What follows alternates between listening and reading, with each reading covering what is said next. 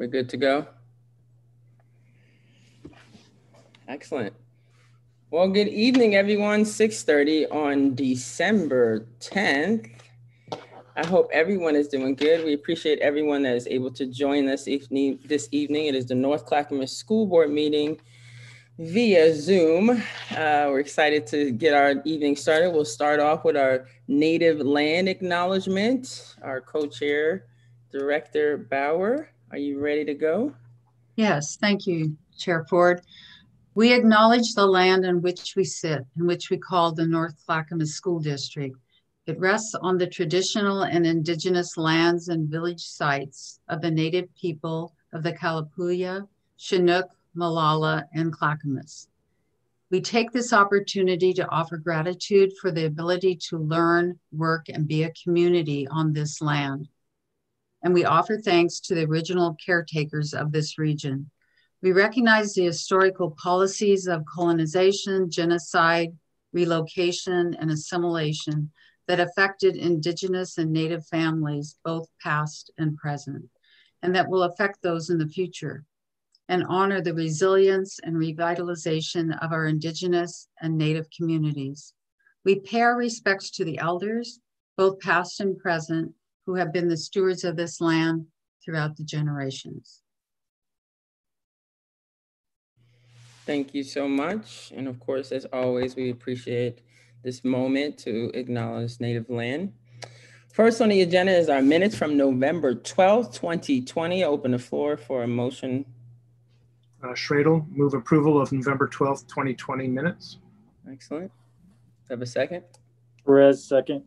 Excellent. It's been moved by Director Schradel, second by Director Perez. Any discussion needed? I can see you all, so if you need to.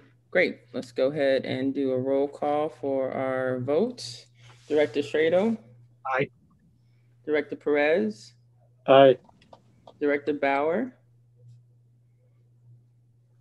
Aye. Director Benaloga? Aye. Director Way? Aye. Director McVeigh? Aye. And same for me, aye. Moving on to our next agenda item, which is consent agenda, employment changes and policy revisions. Open the floor for a motion. Benaloga, move that we approve the consent agenda. Excellent. I like your background, Benaloga. McVeigh, second. So moved in second. Any discussion that we need? Actually, we can't have any discussion about those things, can we? All right. I'm sorry. Go ahead, Director Schradel. Thank you. Schradel, did we have policy revisions as well in the consent agenda? Yep. Did I not say that? I'm sorry. Yeah, if you did, I just lost audio for a period of time. So. Well, let's just check and make sure. Can another director let me know if I missed policy revisions in my request for a motion? Or Sandra? I didn't catch it either. I just heard consent agenda with administrative and license changes. So that was your motion? Gina. Okay. So I think we're good to go. Are we comfortable? Okay. And the second was by who? McVeigh. Excellent. So let's go ahead and vote. Director McVeigh? Aye. Director Schradel? Aye. Director Perez? Aye. Director Bauer? Aye. Director Benaloga? Aye. Director Way? Aye. And myself is also aye. Excellent. Moving right into our community requests. Always appreciate it when people have something to tell us and express their opinions to us. So we appreciate, I think we have two, correct, Sandra? I don't know the names of them, so if someone can tell me. Yeah, this is Cindy. I'll be happy to introduce them to you. Excellent. First up, we have Kathleen Johnson. Kathleen, go ahead and unmute yourself and feel free to speak to the board. However, our chair may have a few guiding words before you go ahead and speak. Yes, Kathleen, welcome. We do have a 3-minute time limit. So when you get to 1 minute, I will go ahead and elevate this red sheet of paper that has 1 minute on it so you know where you are in your time. Okay, great. Yeah. Thank you. Go ahead whenever you're ready. Okay. Good evening. My name is Kathy Johnson, and I wrote this down. I'm just going to read it because I think that will be the easiest thing for me with this.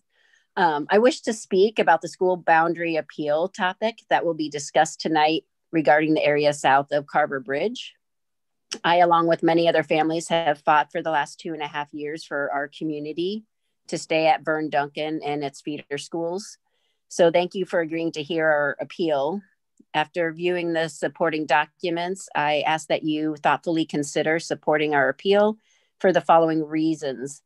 Number one, there is school capacity to accommodate our children. And number two, 68% of the families approved this appeal. Number three, it's the most logical decision considering the new middle school that will be opening in the next 5 to 7 years. And number four, the stoplight has been installed, thank goodness, at the bridge, improving traffic flow. And number five, just honoring our community rural values to stay in the most rural schools. Most importantly, it would allow our children to have some degree of norm at the start of next year during a current time of challenge and stress. Some things are worth fighting for, and this is one that's been very dear to my heart. Please hear the hearts of this community and vote next month to keep us at Vern Duncan. So thank you for your time, and I appreciate everything that you guys have done. Thank you so much, Kathy. Our next community member is Caitlin Long. Caitlin, go ahead and unmic yourself and you may begin. Yes, hello there. My name is Caitlin Long, and my family and I are residents of the affected area south of the Carver Bridge. And I'm also requesting that you please approve the appeal to change the boundaries so our children may remain attending Vern Duncan Elementary School. I believe that it's been proven over the past few years that the initial concerns and reasons for the boundary changes are no longer relevant. The number of students in our community are minimal and should not have a major effect on enrollment.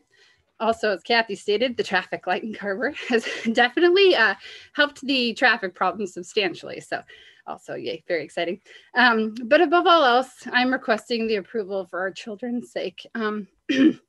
Because of the pandemic, our children, as you all know, have endured tremendous change and forced to be extremely flexible over the past several months. With the uncertainty of the remainder of the school year, there's a chance that our kids will not even get the opportunity to return back to Vern Duncan to see their friends and beloved staff members. Out of no one's control, they've had to spend their last year at Vern Duncan remotely and missing out on all the fun memories. Again, I ask that you please approve and this upcoming appeal and allow our children the opportunity to stay at Vern Duncan where they're already established and comfortable. And we thank you guys so much for the and appreciate your consideration. Excellent. Thank you guys for coming. I think it's always appreciated when people show up to our meetings and actually express their opinions. Whatever they are, we welcome them. So I appreciate you guys showing up.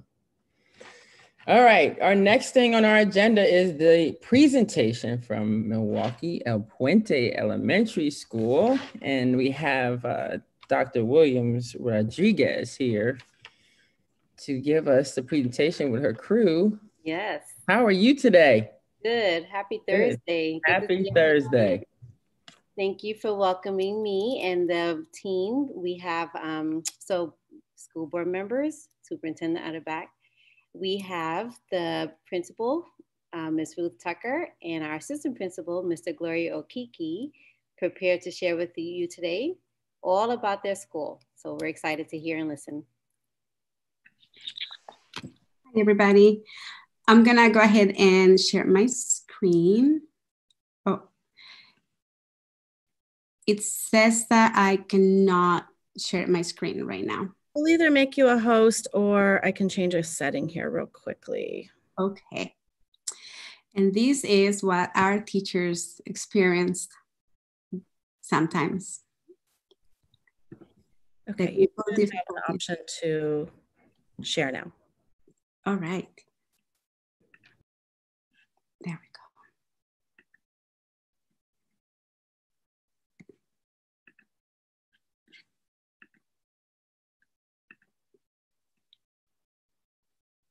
Can you hear me? Okay, all right. Okay. Well, hi, and thank you everybody for the opportunity to talk a little bit about our school. My name is Ruth Tucker, and I am the principal at Milwaukee El Puente. And here with me today is also Glory Okiki, our new assistant principal. Hey, good evening, everyone. Happy Thursday to you guys. Like Ruth said, my name is Glory Okiki, and I am the assistant principal here at Milwaukee El Puente Elementary. And I am also new to North Clackamas School District, so I've been on the job for the past 5 months, and I've learned a lot during that time, but it's a pleasure to be here. Nice to meet you all. And as some of you may know, our building housed two different schools. It housed El Puente Dual Language Spanish Immersion Program, as well as Milwaukee, which is a traditional full English program. And so they had their own mission statement and their own values that they had developed over the years. And it became clear to me when I first joined the team, in having conversations with staff and families and students, that they wanted to continue to take steps into becoming a more cohesive community. And so we thought that a good way to do that would be to start the process of creating a common mission statement that represented the values that will guide us in our work together. And what you see here is some examples of charts that were co-created by all of our staff members. The dots represent keywords or phrases that they felt they were key and very important to them, and they wanted to see embedded in our mission statement. And so we gathered all those dots and put them together in this wordle that you see over here. And we follow the same process with our families. And not surprisingly, our families' dots were very much aligned with the dots from our staff.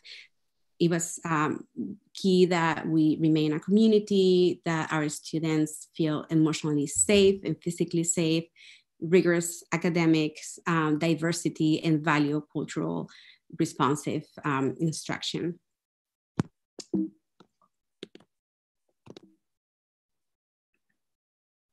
So as a result of our school merge this year, at the end of June, we are now in the position of taking the next steps towards having a Milwaukee El Puente Elementary mission statement.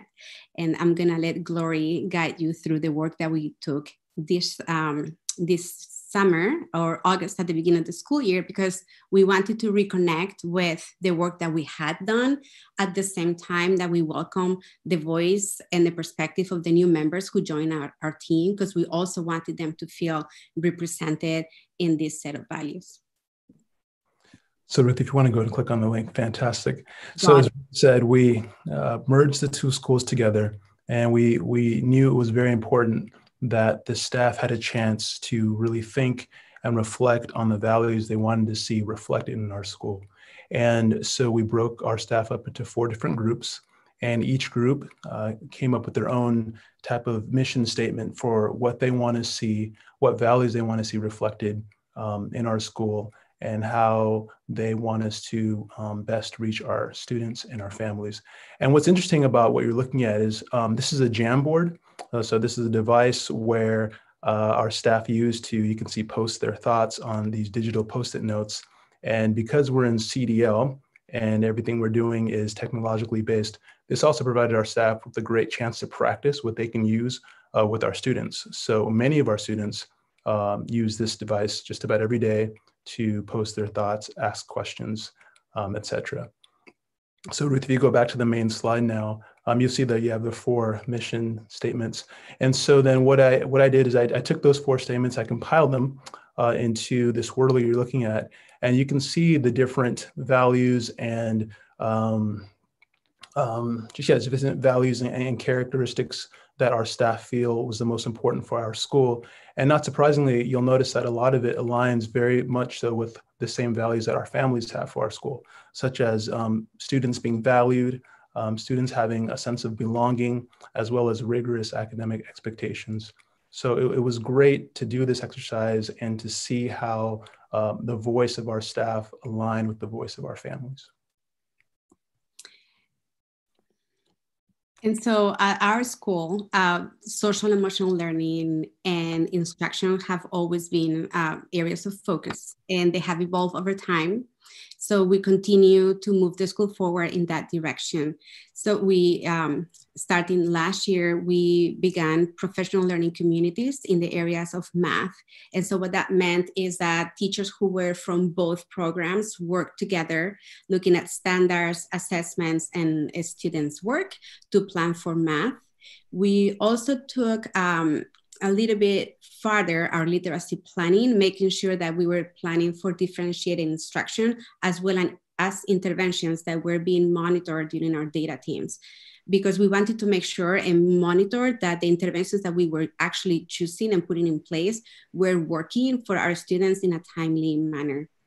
And we also continue our work on trauma-informed practices and social emotional learning. We work with Mary Claire Warnacott, who is our Title I social emotional learning coach in the district. And she has guided our team now for several years on these best practices. And so she continued to do so this year.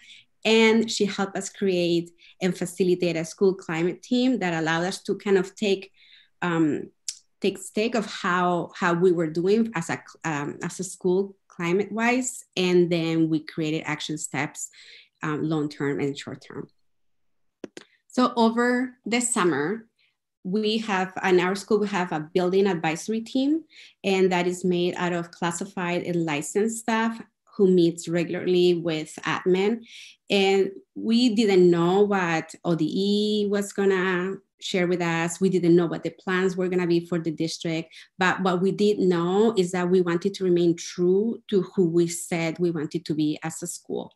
And so we had these 4 commitments that we committed to make sure that alongside ODE guidelines and alongside North Clackamas Comprehensive Distance Learning Planning, we didn't let go of those 4 values for us. And so we continue to strive to provide high quality instruction. Comprehensive distance learning is very hard, is really challenging, and our teachers are working every day extremely hard to make sure that that is not a barrier to our high quality instruction. And we also know that connection and care, especially now, it's very important. When we discuss this as a team, we thought about it not only between teachers and students, but also among staff members and with our families. We also wanted to make sure that our communication was two-way communication and that we included families, staff members, and students. And we also wanted to remain committed to our equity work because it's not always a comfortable work. It's often challenging. And of course, CDL adds another layer to it.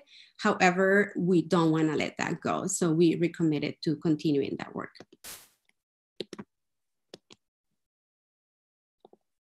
So what that looks like when we're working with our staff is that we are maintaining a team approach, and that is every single person in our building. So for instance, we have professional development for our instructional assistants on reading, math, and technology every Wednesday. So they have the tools and the strategies that they need to support our teachers and students in a small group. We remain committed to the math PLC that we had started last year. We continue to hold those on a monthly basis. And both Gloria and I hold each other accountable to make sure that when we have meetings, whether it's a PLC or a staff meeting, that we make space for connection. Because as a principal, we always have a list of things that we want to share and information that we want to get across, but and it's tempting. But we are remaining accountable to making a space for connection among our teachers and highlighting each other's strength. So for this year, our professional development focus has been student engagement. Obviously, it was a concern of ours that we had for comprehensive distance learning. So we've been looking at different ways in which students can interact with the teacher, but also among themselves, and how language development, social and academic, can help support this student engagement. We also maintain our focus on social and emotional learning best practices. especially during our morning meetings, but also we're trying to embed those strategies during whole class lesson and during small group so that kids feel that connection with the adults that they're working with. And in regards to assessments and data teams, we knew that this was going to be different, and we wanted our teachers to have as much information as possible. This is something we're learning together about. How can we give our kids feedback that is timely and it's effective so that they themselves see themselves grow from point A to point B in their academic achievement?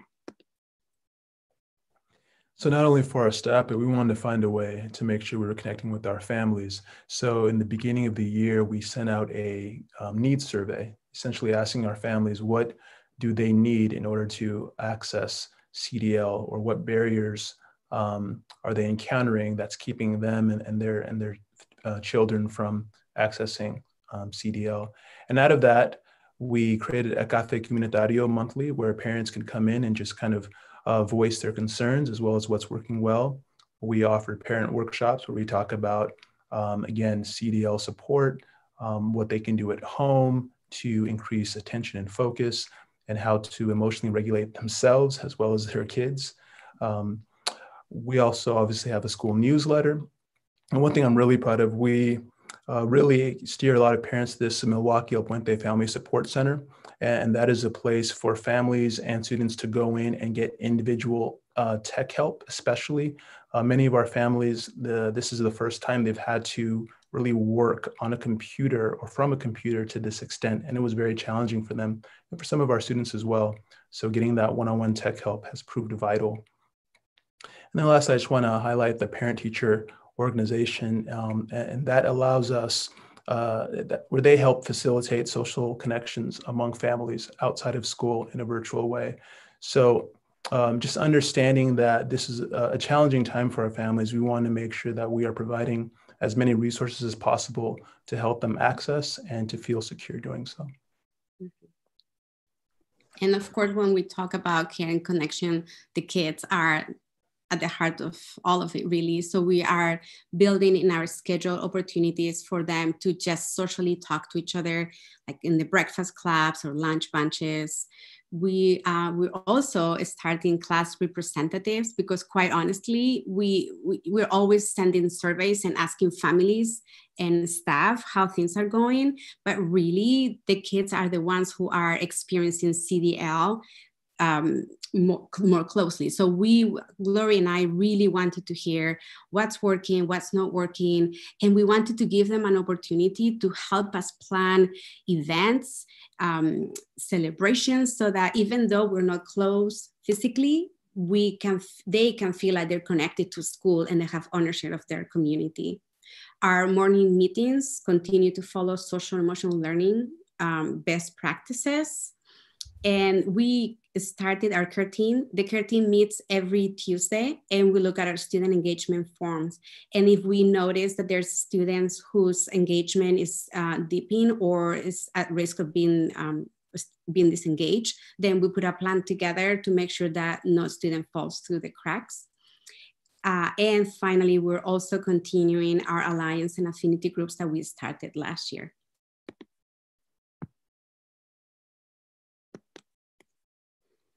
And so I don't want to end without telling you just how really proud I am to be working with this team. And when I say team, I really mean every staff member, but also our families.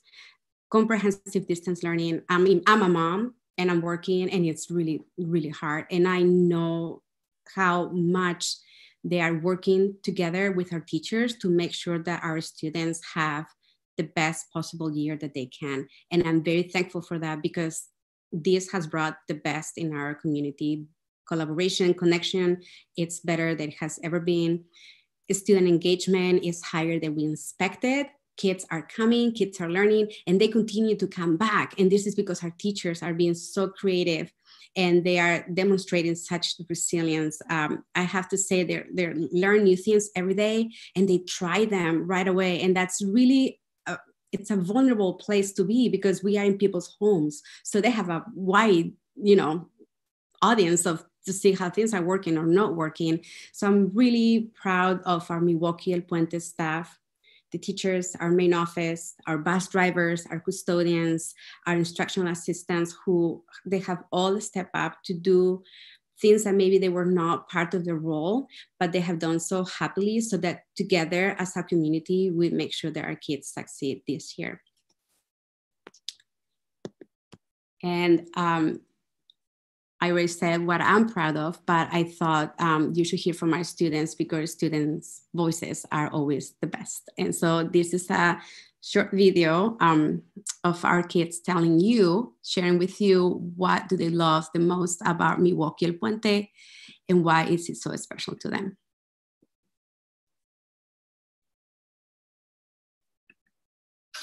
Yo me gusta la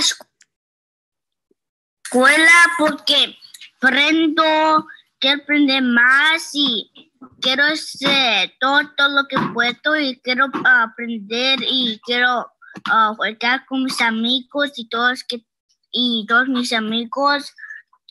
Something that I like about school this year is seeing my friends, even though we can't see them in person. Just I like to see them on my calls and stuff, and I like doing math.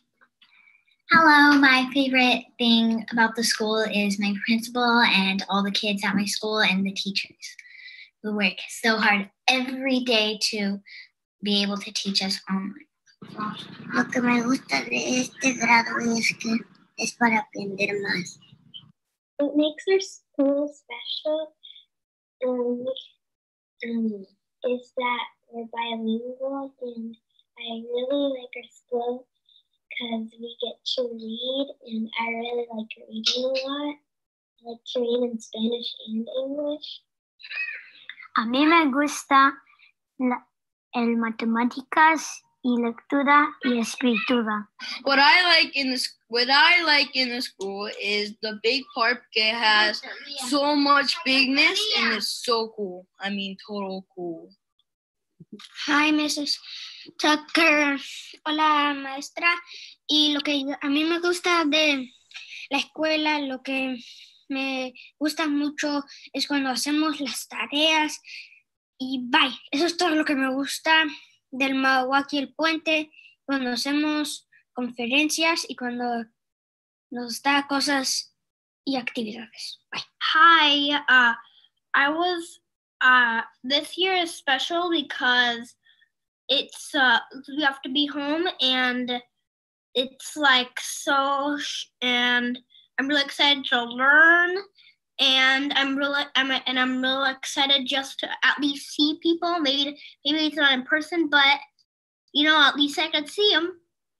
Hola, yo soy Gemma y algo que me gusta mucho de este año es mi maestro, que es Maestro Guerrero, porque él es muy kind y también me gusta Friday Free Time porque puedo hablar y jugar con tus amigos. Y es esto. Adiós. La cosa en Milwaukee El Puente que yo me gusta es las maestras y maestros haciendo todo lo puedo hacer a las estudiantes. One thing I might like about school this year might be one, that it's a little shorter, but also I'm learning about technology as well. Hola. Hi, my name is Abdel, and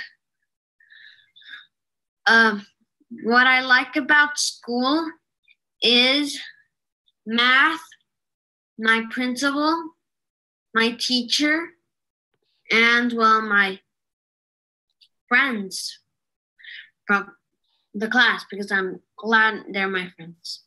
Something that I really like about this year in school is that we're learning more and about like technology. Yeah. Hello everybody. So what I think what I love from the school is that like you get to hang out with your friends, maybe learn new subjects. What I like about the school is that everyone is unique, and what I like most is that we're bilingual and like everyone is invited to the school. And what I like most is seeing my friends at an online school, and I love my teacher. Hello, this is Evelyn. I really like about the school is the math. It's very fun, and I really like the reading. I like to listen to the reading. It's very detailed. Mis días, una cosa que me gusta sobre la escuela este año es me gustan los flip grids. Hi, everybody.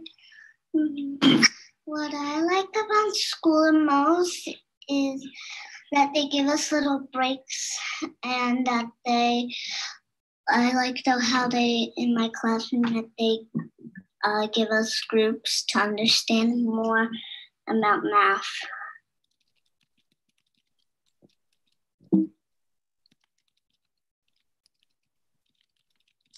Right. Best part of our job, for sure. So that is the end of our presentation for today, but we are here if you have any questions that you may have for us. Excellent. Well, thank you so much, Ms. Tucker and Mr. Gloria. Are either of you doctors, am I missing out on something, an opportunity to call you the proper thing? Okay. Thank you very much for that. I do know that I already love you, Ms. Tucker, because you use a Mac. I just want to say that. And Glory, I think that when we met you the first time, you just had a baby. Am I correct? That's correct. My son is 3.5 months old now. Excellent. Well, welcome to you again, and welcome that newborn baby. Great presentation. I'm going to rotate around, call you guys out. If you could undo the presentation so I can see perfect, cool. I'll rotate around, call you guys. Remember that if you don't have something to say, it's okay. It's not a test. We're not grading you, but of course we love to hear your comments because that was a great presentation. So Director Way, what you got for us? I don't have any questions. I just want to extend just a lot of praise and gratitude for you, Ruth, and just so many of our other teachers and administrators for really sort of leading and modeling what community care and student voice can look like, especially in this, virtual time. So there was a quote that I wanted to that sort of struck me this week. It says, "Our students are not falling behind. They are trying to learn in a pandemic." So I just, have been trying to really think about just, what this effect of the pandemic has mean for our students and our community, and you all, behind the screens trying to educate our kids. And thank you so much for continuing to stay on and be persistent and working through all the challenges. Thank you. I love that quote. They are living life to the fullest. All right, Director Strado, what you got for us? I just want to say, echo everything that Director said. We're losing add you. in those videos of the kids. Great presentation. Thank you. Thank you, Director Strado. Director McVeigh. A great presentation, Principal Ruth Tucker. It's always great to hear from you. And as I love all the kids, you never know what's going to come out of their mouth. I think it's just hysterical sometimes. But as I was watching the presentation, I was thinking of like how, the pandemic, how it affects me personally. And I started thinking like, wow, a new administrator being onboarded and to build relationships and to have to build new relationships through technology where you don't, at least at least, I can say, teachers have the day-to-day interaction with their kids. I'm thinking how Glory is going to do that with both teachers and parents and kids, and like more power to you. So can't wait to meet you in person and to start building a relationship with you also. But welcome to Milwaukee. Thank you. And have fun with that 3-month-old. I will. It's actually a gift that you're starting online with a newborn baby. That's kind of dope, actually. Yeah. You get to be home. True. It's been a year of transition for sure. So absolutely. Director Perez.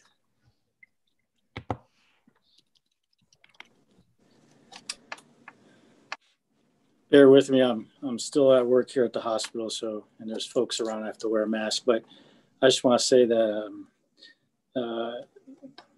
that very touching presentation. Just how everything. It just seems like a vibrant atmosphere there, and just how you have created this village, and you've included everybody. I think at one point, Ruth, I heard you say, kids are at the heart of this. And when you create a village with all the programs that you have, the parent workshops and all the different things you got going on, and you're keeping that village intact or connected, and kids can thrive in a caring village like that, and families can thrive, and it warms my heart, makes my heart happy to see that. So awesome job, Ruth and Glory. Thank you. Excellent. Thank you. Director Benaloga.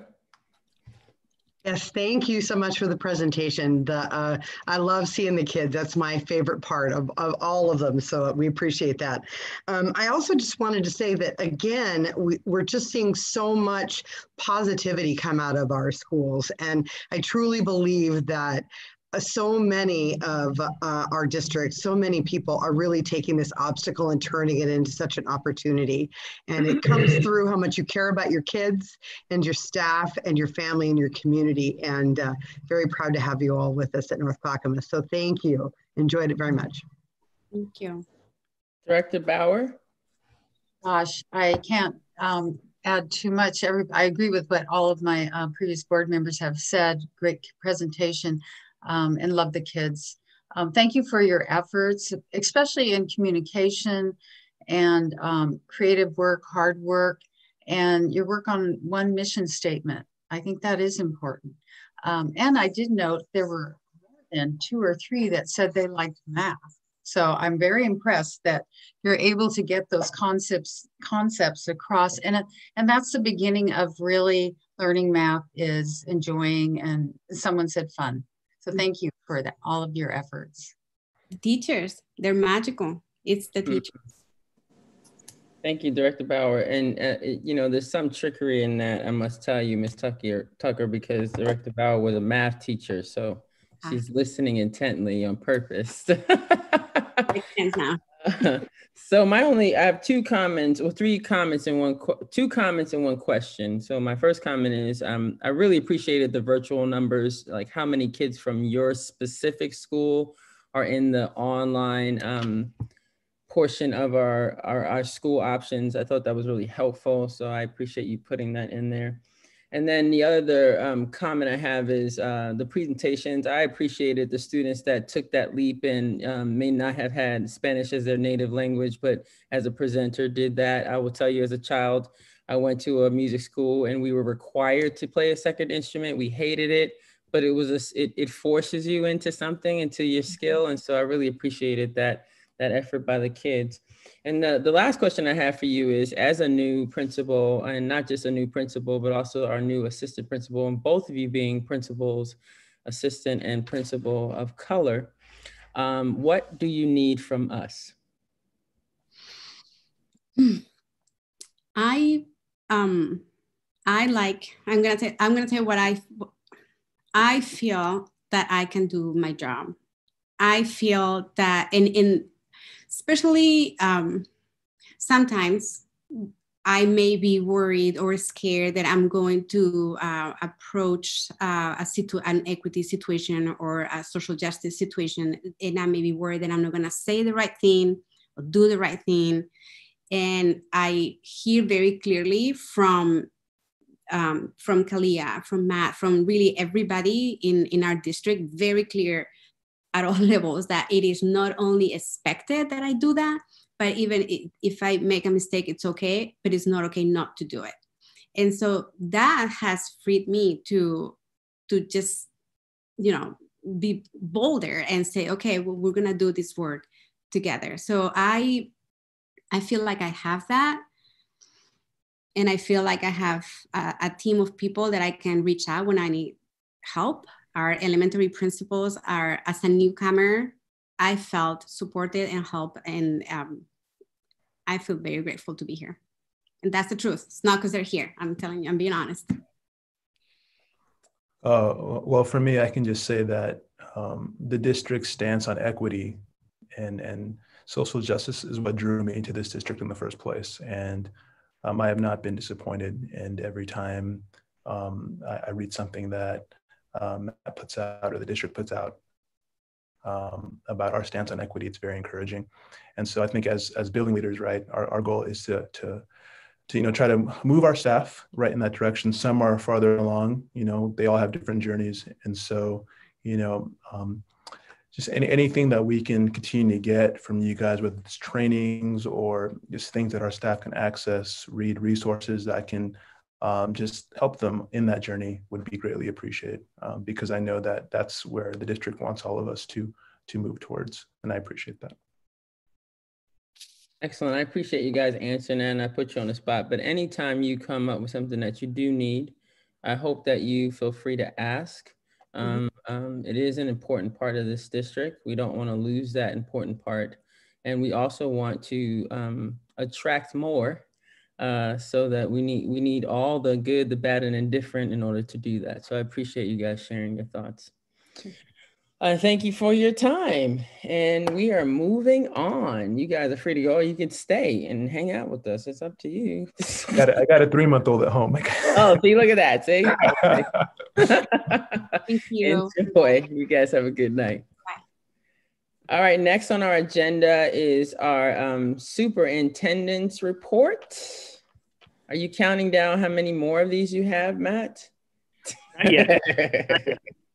But good evening, everyone, board members, district staff that's watching tonight, and community members. It's always a pleasure to share with the community and district staff what's going on in the school district.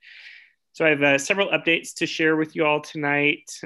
First, kind of regarding the district's delivery models, and then a little bit on next year's budget, and then a grant award that we should celebrate. So first, I'd like to take a look at the latest health metrics for Clackamas County. And as a reminder to our community, school districts can begin looking at elementary hybrid model once the county metrics indicate less than 100 COVID-19 positive cases per 100,000 residents. And in addition, when the test positivity rate drops below 8%. So both of these metrics are factored over the 2 previous weeks. And this week's 2-week look back in Clackamas County reported 455 cases per 100,000 residents. And the test positivity rate was about 8.3%. So the reason I share that, and we continue to communicate this out weekly to our staff and our community, is because based on these numbers, North Clackamas schools will continue in comprehensive distance learning for the foreseeable future. Not only are we those 455 cases, that number just for the last numerous weeks has just continued to climb. So certainly what we're seeing both locally, statewide, nationally, is we're seeing it here in Clackamas County as well.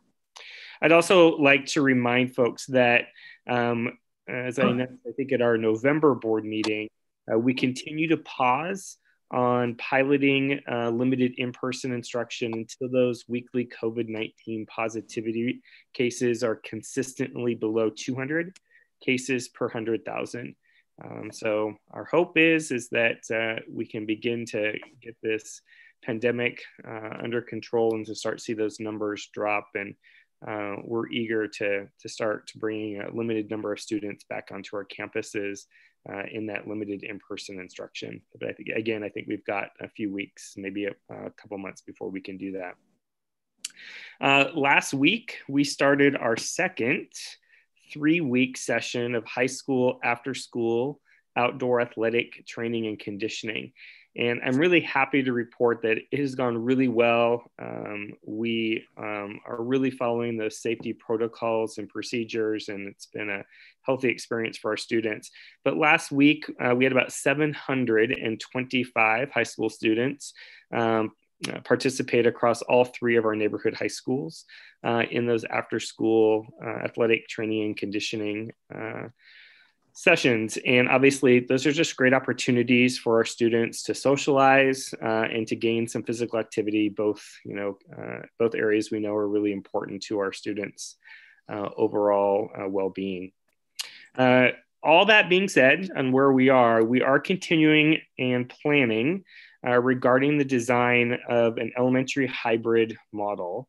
And we recently completed a parent survey that I'd spoken about previously of all of our elementary families, asking for their feedback regarding their comfort level in moving back into school in a hybrid model, if and when we can do that, or their desire to remain in comprehensive distance learning. And through this incredible work of our staff, we're at somewhere probably between 85 and 90% of the feedback we've gotten from those families, which is incredible. The survey showed that about 2/3 of our families of elementary students would want to move into a hybrid model, again, if it becomes available, and 1/3 of our families would choose to remain in comprehensive distance learning. And that's really valuable data for us as we begin to continue to plan what that transition could look like. So I want to thank our families who completed the survey and or picked up the phone when we called and asked you some questions. So again, I think given the current status, I think it's important for our community to understand that we're likely many weeks or perhaps some months away from initiating that elementary hybrid model unless the state would come along and change the metrics again. Okay. As many of you know, last week, the governor released her proposed budget for the 2021-2023 biennium. And overall, the budget prioritized investments in early learning and in the full distribution of the Student Success Act, which was exciting. Specifically for K-12, the major shortfall in the governor's proposal was in the state school fund. And the governor did acknowledge in her presentation that her proposed investment is insufficient to meet the needs of school districts. Our view is that the proposed budget does reflect a prioritization of K-12 funding and key investments by the governor and her team. There is lots of evidence of that. And we know we have some work to do to get that state school fund number up. But we have been successful in the past, as you all know, at the legislative level to make that happen.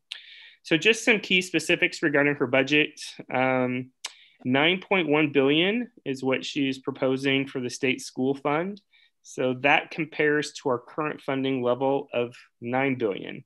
So it's up only 100 million, which is obviously a percent there.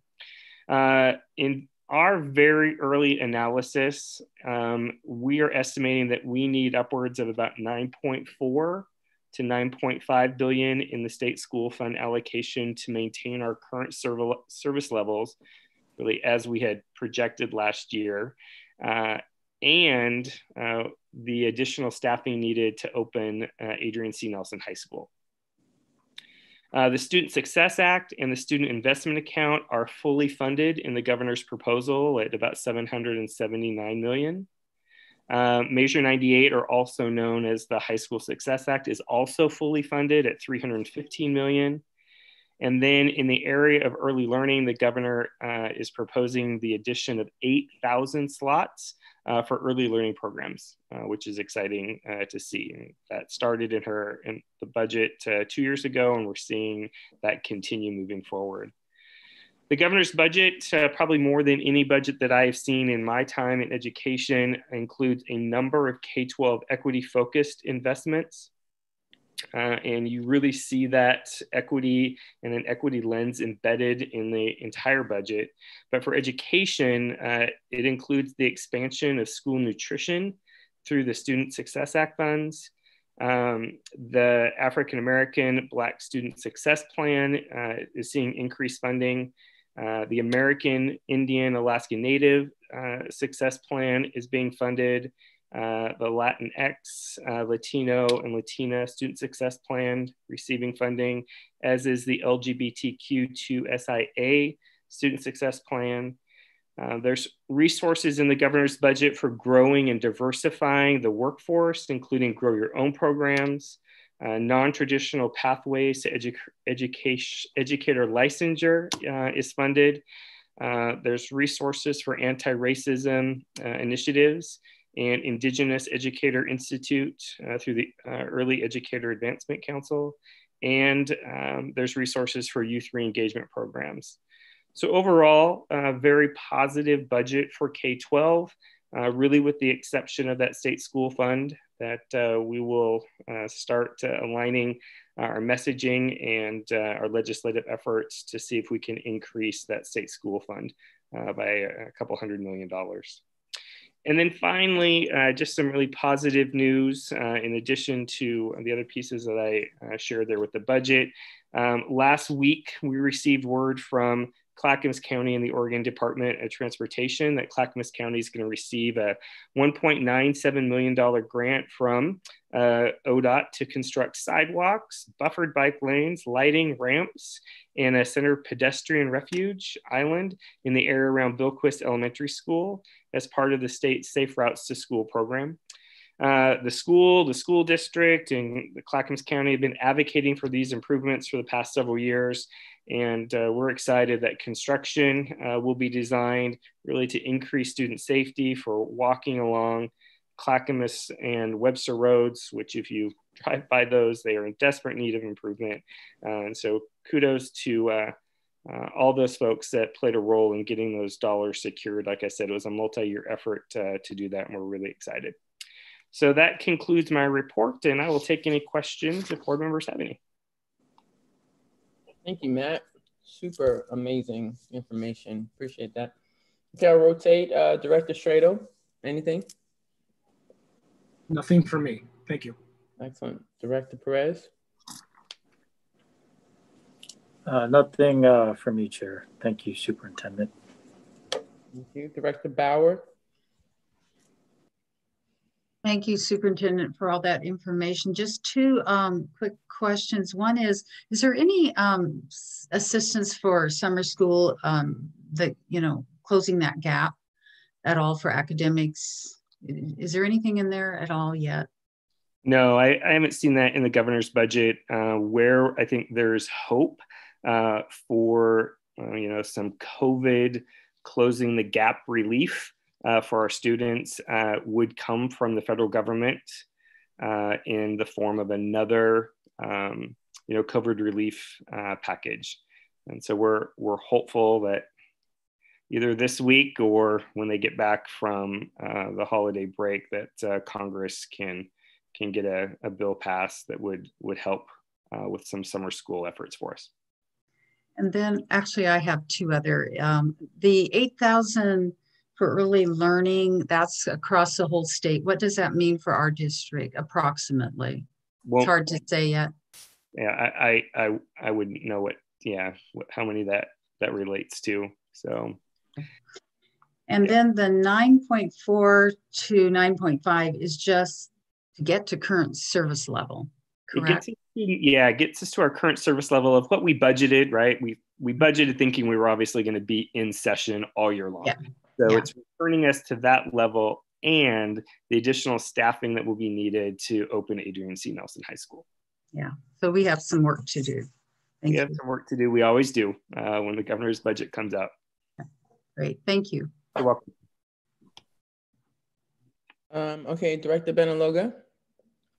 Thank you, Superintendent, for the report. I don't have any questions. Sorry, Director McVeigh. I'm good, thanks. Awesome. Director Way. I just have one question. Thank you so much, Superintendent Utterback, just for all of the thorough updates. Just can you explain any role that we're playing in contact tracing? Yeah, that's a great question. So anytime you enter a district facility, you are required to fill out basically a contract tracing form that asks, who you are, where did you go in that building, when did you sign in, when did you leave, and then there are, I think, 5 or 6 questions. Really, do you have a fever? Do you have a cough? Have you traveled outside Oregon in the last 14 days? All those questions. Those forms are collected, and then when we have somebody who tests positive and or somebody who thinks they were exposed, we now have that window of whether either it's hours or days or weeks of folks that could possibly have been impacted by that individual that has the virus. And we honestly use those reports every single day. So as you can imagine, with 2,000 employees, we are seeing, just like the rest of the area, we're having employees who are getting the virus or are exposed to someone who had the virus. And we've got folks that are isolating and quarantining. Director Way, did you have any other questions? No, I just appreciate that. And I know that, because I think public health resources have also been really stretched and just barely hanging in there. I'm just really grateful that our school district and many other school districts across Oregon, but ours is very intentional about protecting the public health of our students and teachers and faculty. So thank you for mentioning that. And obviously, it's a requirement to wear a mask. We are encouraging folks to work at home as much as possible. So following all of those safety protocols and guidelines as well really goes a long way into, keeping not only our staff safe, but our community as well. Cool. Thank you, Superintendent. I just want to say a couple things about your report. I appreciate all the information. Director Bauer, your question about the early education spread, it'll be based on the city. Just so you guys know, I was on the Education Recovery Committee, which represented well. Obviously, that's why you see kind of all these areas. There was someone from all those areas in the meeting. But yeah, so the distribution will be based on populations, and they have a formula that they've come up with for that. Okay, I think that's it. Are you good, Superintendent? Perfect. Thank you for your report. Next, we have board reports. Drum roll, please, because you guys are just so awesome. Director Way, what you got for us? Thank you, Chair Ford. I just have one major thing that I'd like to update on, and this actually flows in nicely with what Superintendent Utterback just shared in his report. So I got voted in unanimously to be the Clackamas representative on the LPC, which is the Legislative Policy Committee, which is a part of OSBA, Oregon School Boards Association, for folks who may not be familiar with all these acronyms. And I'm very excited. It's going to be, a lot of very important work, particularly to really advocate for the school funding that we need, that we know that there's a significant shortfall. So there's a lot of, I think, excitement and interest in how we can really fully fund our schools, especially for next year. So I'm excited. And I also just want to give a shout out to Mitzi and Gina and so many other folks, Orlando, basically anyone who has lobbied before in the Capitol and have really showed up to advocate for North Clackamas and our needs. Thank you so much. Again, I look forward to this, and I look also forward to working with any other board members who might be interested in also continuing to advocate at the state level. That was slick. She threw you guys' names out there, so I'm just saying.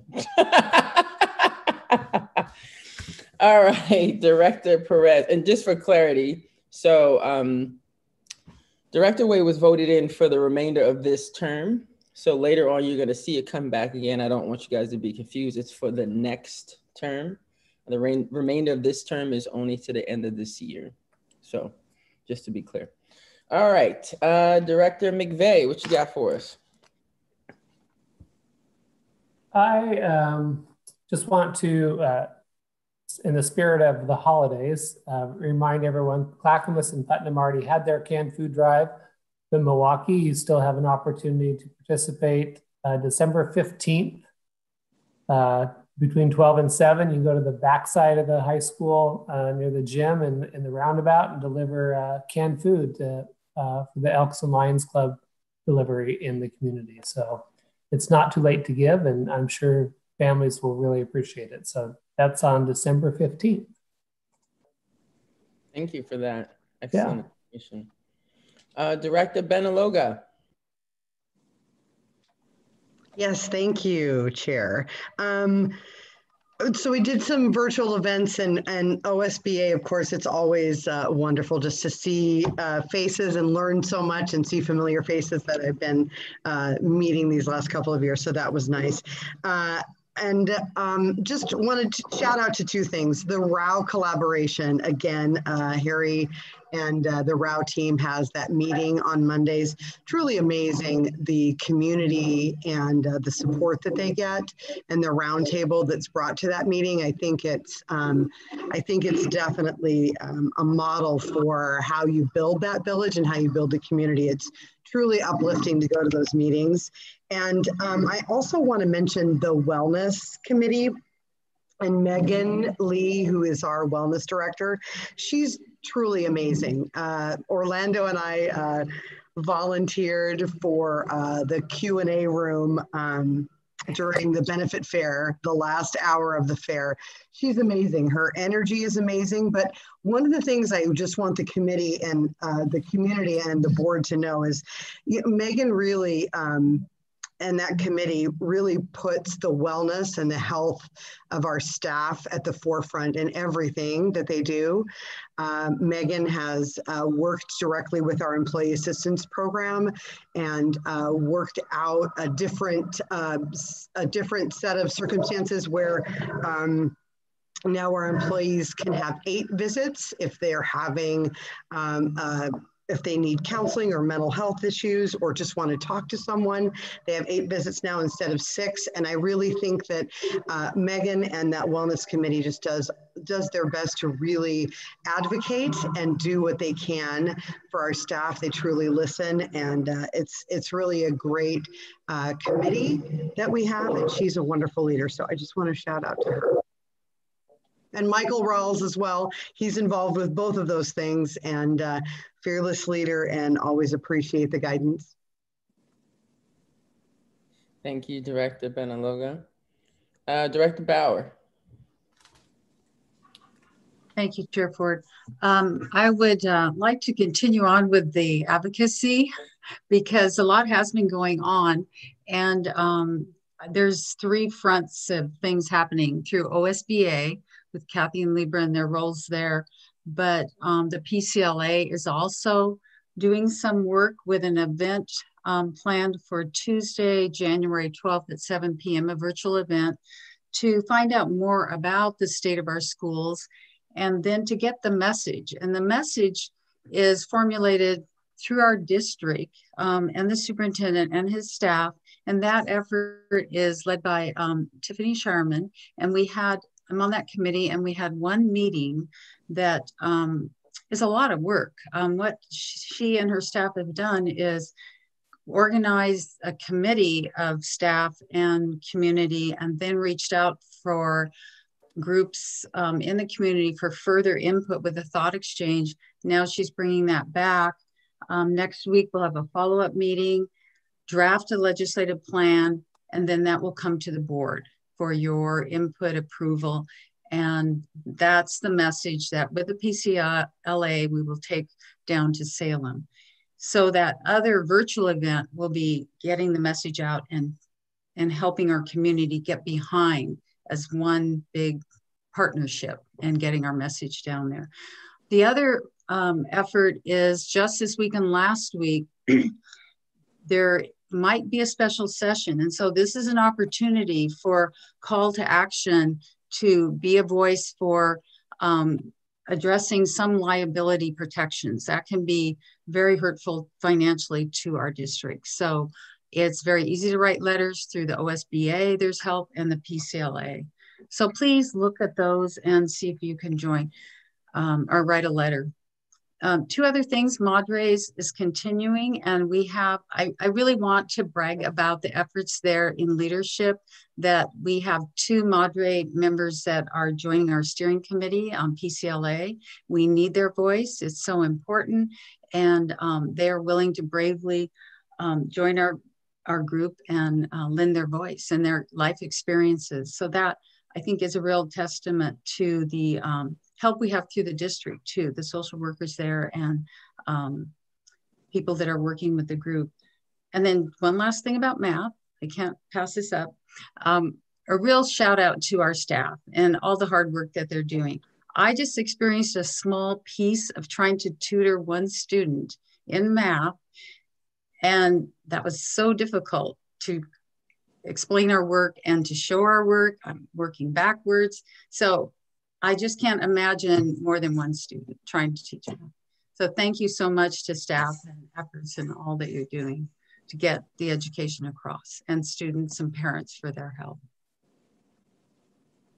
Excellent, thank you. Director Perez.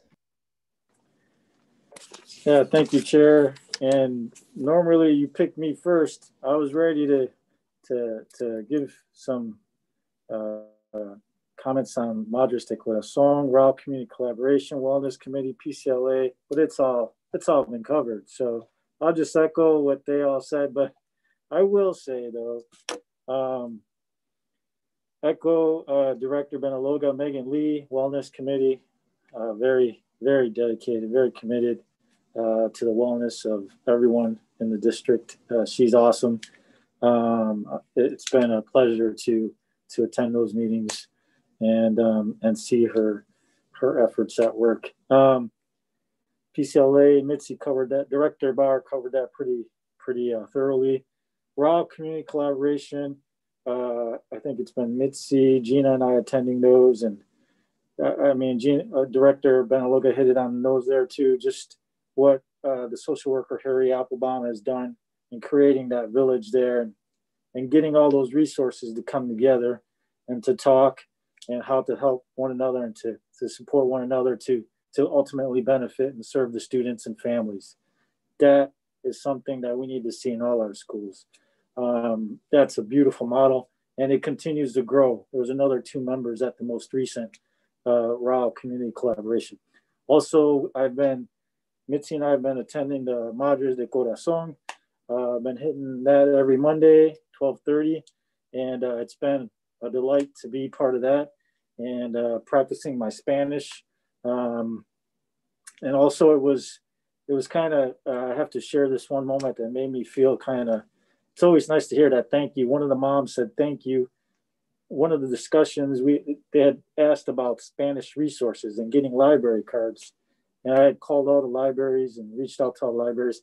And we got this Spanish resource page. And I think it's up on the district website now. But the librarians all came together and they sent me this how to get a card, all in Spanish, how to get a book, how to use these education. And one of the moms reached out and said, thank you. And but that's what it's all about, right? We're all part of this and for the kids. I mean, but to hear that, thank you. And so, yeah, it just was nice to hear that. And that's all. Thank you. Excellent. Thank you. Director Fredo. I have no board report. Thank you.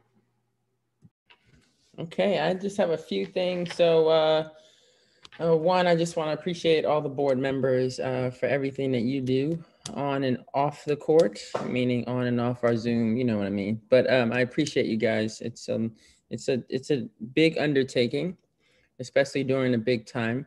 And like I always say, it's hard work because it matters. So I appreciate you guys. Like I said earlier, I spent some time on the Education Recovery Committee. We're still not done. It's a government governor committee where we all kind of come together and try to give her some opinions about, at that time, it's her budget. We'll still be meeting on some other things. Also attended the OSBA conference, like some folks talked about. That was fun. And as an OSBA board member, I was able to host the roundtable for the district, and that was fun, my first time. And it was virtual, so it was interesting, but it was fun. Got a lot of information about what's going on in our district, and well, not our district, but in our region, which is so vast and with so many different needs. And, you know, just trying to figure out how everyone gets what they need is, it's an interesting task. Had the opportunity to take my daughter to Sabin to pick up her, what is she taking? A cosmetology package. And I just I was really, really pleased by what I saw, and also reminded just how much work is happening in our district. There were rows and rows of perfectly packaged bags with the kids' names on each one.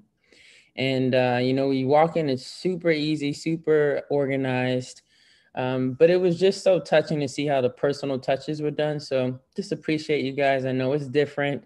I know that our buildings right now are big storage centers, but they're storing good stuff. And she was pretty excited to see her name on it. And so just well done stuff there. And last but not least, I got a little something from OSBA for all of you people that don't know what that is. It's Oregon School Board Association. There is a need for MESD, which is the Multnomah Educational, well, I don't know the acronyms. You guys can Google that. I think I'm in the right zone, but there's a need for you guys, if you want to start reaching out to the juvenile, about the juvenile detention center called the Donald E. Long Detention Center. There's $222,000 that's needed in addition to what is currently being budgeted for them. There's a meeting tomorrow at 1 p.m. online. You can go to the MESD website and link up with it. Pretty important stuff, especially if equity means something to you. Unfortunately, our students of color are disproportionately placed in these places, and there's not enough staff right now. There's a huge staff shortage. So if you have any interest in that area, please reach out to your legislators and let them know you'd like to see more money put in there so we can get some serious corrective support for our students. That's all I have.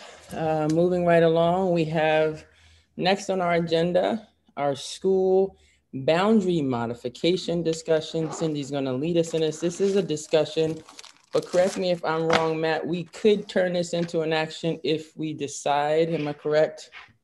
Yes, you can always, with a separate board vote, turn a discussion item into an action item. Excellent. Well, we're beginning this with discussion, so Cindy will lead us with that. Yes, thank you. In your packet, you have superintendent's recommendation. As background information, the board approved the boundary changes on the east side of our district in the current Clackamas feeder system in the spring, actually in June of 2018. At that time, or just closely thereafter, we did hear from a particular group of parents in a corner of the district that asked if they could appeal that decision in their particular area. Because the boundary changes were going to be implemented in 2 phases, the first phase was the fall of 2019 when we opened up Beatrice Morrow Kennedy. And that only affected 3 small portions of elementary schools at that time in order to populate that school. The rest of the boundary changes in phase 2, much larger portion of our district will be affected by those changes, comes this coming fall in 2021, when we open up Adrian C. Nelson High School and realign all of the feeders. So Rock Creek will move to the east campus of Clackamas. Clackamas will shrink back to one campus on the west campus. And then in order to make all those feeder patterns work, all of our elementary schools except one will also have some additional changes to the boundaries. That has all been communicated multiple times to all of the families, all of the school staff and principals. But the only appeal that we received at that time was from a particular community that is south of the Carver Bridge, or in the Clackamas River. So south of the Clackamas River in the Carver area. These are all Oregon City addresses, but they are part of North Clackamas School District. We did ask at that time if we could hold the appeal until we are closer to the second phase of the boundary changes so that we might have a little bit more data to go on.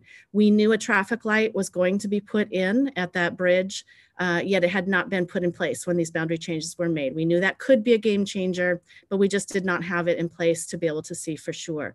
Transportation was a major factor, and in contribution from our transportation department, knowing that many times they have to travel along the Clackamas River, Clackamas River Drive to the freeways to get students back out into Clackamas when they could not turn left there.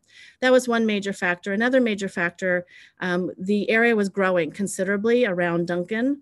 Not knowing exactly how our enrollment would be affected, we were very concerned about the capacity for that school to continue to house as many students and to educate as many students in that school as it was possibly going to be foreseen. We just haven't seen all of those numbers completely come to fruition.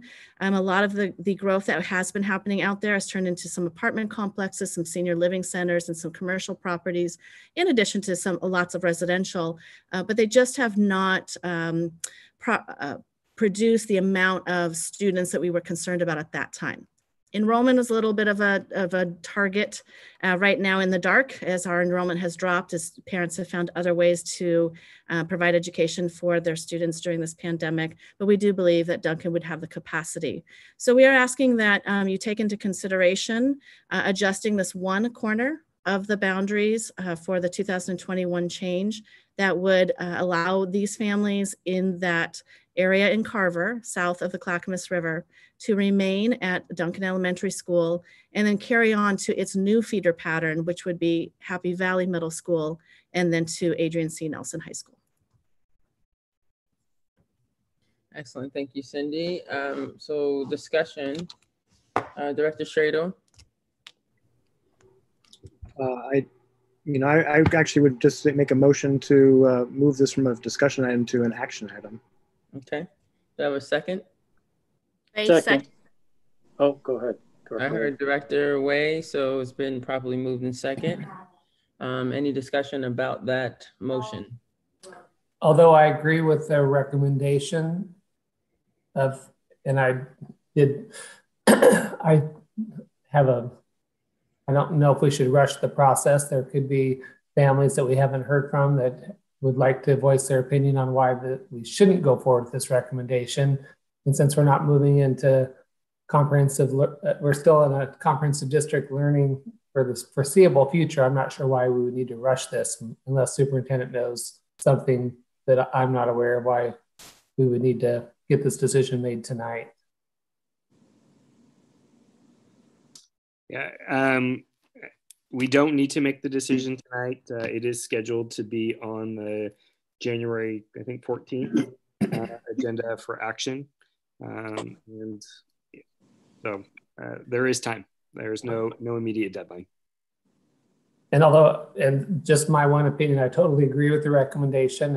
And I just would hate for families to say they didn't have a chance to voice their opinion about changing of a boundary they saw that it was a discussion item tonight and they might not have came. So I don't know, just my thoughts. I don't know if anyone else thinks that way or not. So at this point, just for clarity, we do have a motion on the floor, which has been properly second. So all this is discussion. You can have discussion on the recommendation or on the comments that Tori has made, but we will go to a vote as it is on the table. Unless someone wants to amend and really test my Robert's rules right now. But any other discussion? I just had a quick question. Do we have any information on how that's going to affect the SES or the SPED numbers in that, or ELL? Because I know that was a huge, I understand. I was on the boundary committee, and I do know there was a lot of robust discussion, and a lot of it really did evolve around the traffic because there was real concern with transportation about that Carver Bridge. But I also know from watching one street be moved and placed somewhere else that those SES numbers could be greatly affected. So do we have any information about what, and I know that standing is only for who is there right now at the moment, but do we have any of that information? The only thing anecdotally and just number wise, this move affects 49 students who are currently in the system. Now this change would be into any future boundary changes, right? So any students moving into that area also would be affected in the future. So out of 49 students, we have a third of those at the elementary school, and a handful at the middle, and the rest are at high school. And so when you spread those 49 across 3 different schools, it really does not affect much at all. And I know out of the 49, there is only one English language learner that we provide translation for. Other than that, I don't have specific details around special ed programming. I don't think it would be a huge change with 49 students. Okay, thank you for the clarification. I appreciate that. Excellent. Other discussion? Chair Ford, I do support the recommendation. I think Board Member McVeigh did have a good point that, and what's, of course, our next discussion, our next meeting isn't until what, January? Correct. But January and this, 14th to be exact. Oh, okay, okay. I could go either way. I think, the announcement was made that we were discussing it. So they had the right to, and there were notices that went to all the families. Is that correct? Correct. Both. There were 3 different email messages that went to each family on this topic. The most recent one, for transparency, did say that this was a discussion item tonight, that you were scheduled to take action in January. So the email did say that, but it is the board's purview to change those at your will. Director Stradel, I haven't done this in a long time, so I really just withdraw my motion. Oh, where's my book at? I didn't want to do this to you. I didn't. I have a follow-up for Director Detchen as well. Question. Okay, so if we could, because a withdrawal, doesn't that require a vote anyway? It kind of does. Yeah. I want to make sure the community knows. I'm in support of this passing. It's 2.5 years in coming. Right. It benefits that area, the rural community, and there was a survey done, and there's been a lot of nobody would be surprised by it, but January is not that far away. Yeah. And we thought about the naming committee, didn't want to be surprised either, and then we heard that the community wasn't informed. So I just worry about rushing any process. Yeah.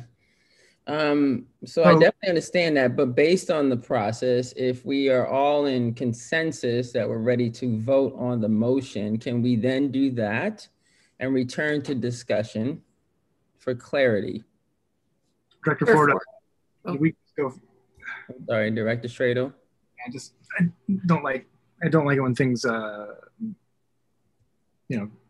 positive things don't pass. I was just trying to think of Robert's rules as it relates. Chair Ford? Yes. I do believe that if the motion is withdrawn, it can be taken off the table. As long as it's withdrawn by the mover. By the mover. Mm-hmm. Right. And Okay. if the second also withdraws, then it can just be taken off. Cool. I withdraw. Perfect. So it's been properly withdrawn from the mover and the seconder, if that's a word. I just made it up if it's not. But so we are now officially moving back to discussion only regarding the school boundary modifications presented by Cindy. Any other discussion? Chair, so my quick question was, we just heard from Kathy, one of the parents, that maybe about 68% of families have already responded back. I just wanted, I don't know what the official numbers are. So I don't know if Cindy, do you have any information on, is it more than half that have responded back? Are there folks who we should still hear from? Yes, we've heard 31 out of the 49 responded to the survey. And so we do have that information. 21 wanted this appeal to happen tonight. 10 said, no, just leave it as is. And 18 did not respond to the survey. And just for your information, we did email the survey. We sent it in U.S. Postal Mail Service, so it went to their mailbox on their street as well, or their P.O. box. And then we did a follow-up email, and then phone called those that may have had some information in the survey that was not quite clear. Sometimes one parent would fill it out and say one thing, and then another parent of the same child would fill it out and say a different thing, and we couldn't tell if that was which one that they wanted to stick. And so there were phone calls made as well. Thank you. Yeah, it sounds like we're doing a very thorough job with the outreach. So I just appreciate that. Yeah, it's a smaller sample size, so I think it's a little easier for the team to kind of do the due diligence. And so appreciate it. Any other discussion on this area? I look forward to voting yes for this next time it's up for an action item. Perfect. So I'm just looking for consensus that we're okay with moving on. Cool. Excellent. Next thing on the agenda is the new course proposal. This is the discussion item. Petra, are you ready? I see. Yes. You. Bright and sunny. I love it. That's great. I love seeing different backgrounds. I think that it's awesome. I mean, you know, it's a little invasive because you probably see more than people want, but you know, hey, pick a good. Well, and you also have to be careful of where you're sitting, right? You know, and you don't end up having junk somewhere, or, you know. Or you wind up looking like you're in witness protection because the light's in the wrong section. So good lighting for you. All right, what do you got for us? All right, well, good evening, directors. I'm really happy to be here. It is course proposal time, which seems crazy, but we do this at this time of the year so that we can really begin planning for implementation in the next school year, which will be upon us like before we even know it. I have a team of folks with me today. So in sort of order of presenters, I have Tammy O'Neill. She's Associate Director of High School Programs. Formerly principal at Clackamas High School, so you've seen Tammy. I also have Marilyn Mee here. She is the assistant principal at Milwaukee High School. Andrew Guilford, assistant principal at Clackamas High School. And Greg Harris, he is the principal of our new Adrian C. Nelson High School. So they're going to be helping me talk today about the AP Advanced Placement Capstone Program. So I am responsible for sharing my screen. And last time it took me a second. So I'm going to be asking to see if everybody can see what they're supposed to be seeing.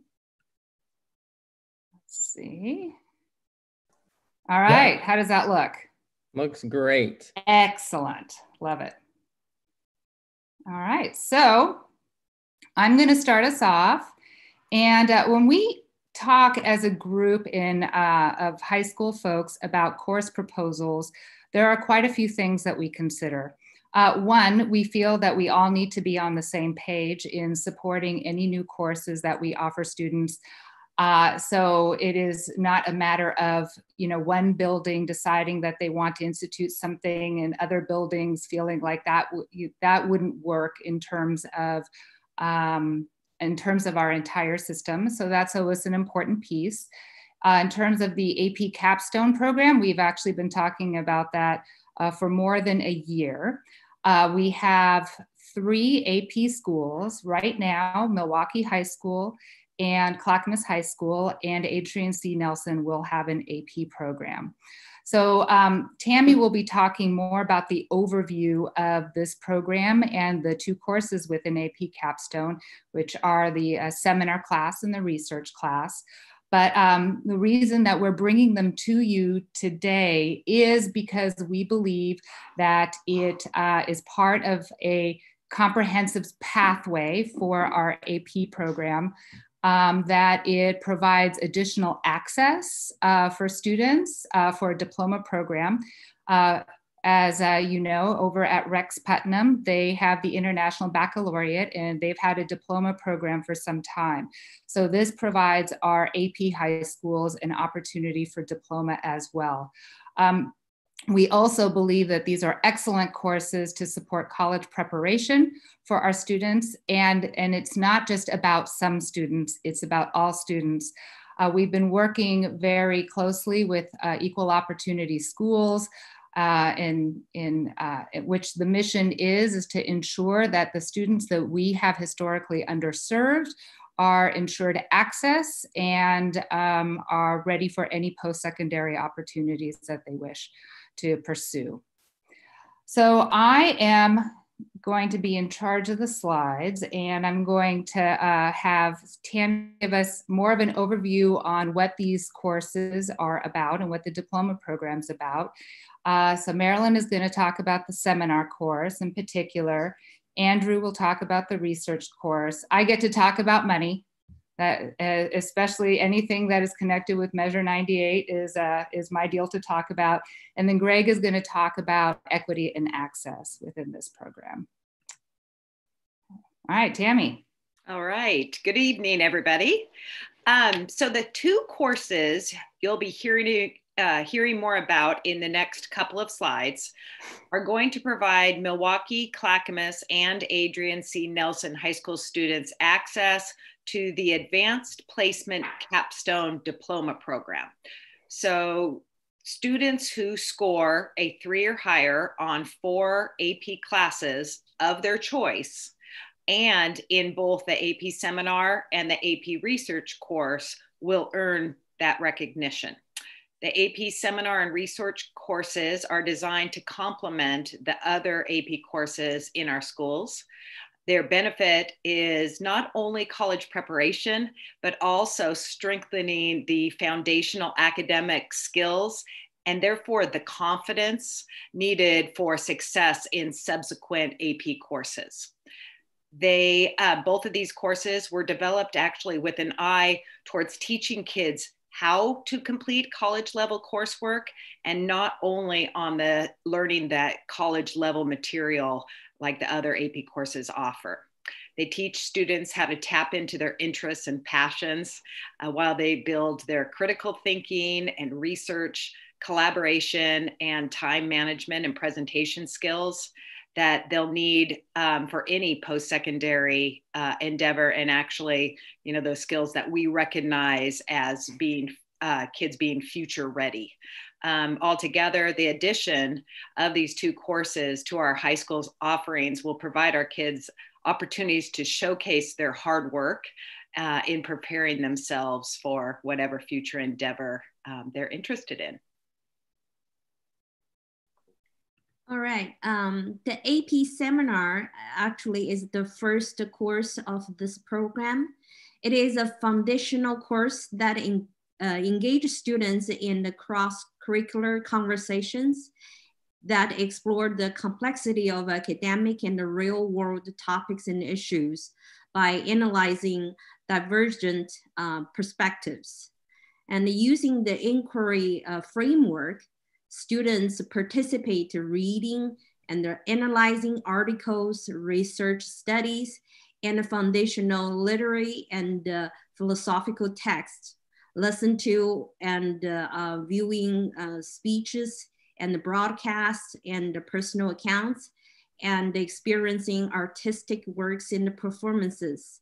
So students will learn to synthesize information from multiple sources, develop their own perspective in research-based written essays, and design and deliver oral and visual presentations, both individually and as a part of a team.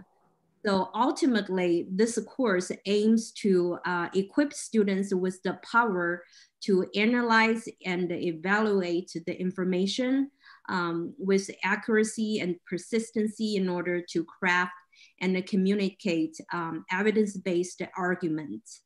And this course is a year-long course, and the student will have some assessment from the two different kinds of assessment. One is a format, one is the presentation, and it can be team presentation and individual. Another one is individuals research-based essay and presentation.